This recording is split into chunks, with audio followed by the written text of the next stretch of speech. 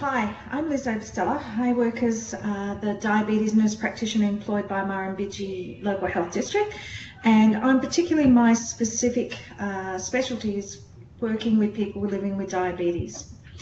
In my role, I provide support to people in many communities across the districts, including Hay, Lake Kajelico, where I am today, Urana, Tumut, Tumbarumba, Burrawa, Harden and Young.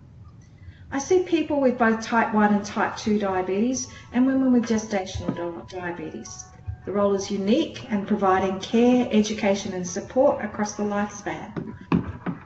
I have a very unique role and I'm given the opportunity to interact with many different communities. I travel and thus get to see the different aspects of our districts, meet people in their home communities and provide support close to home.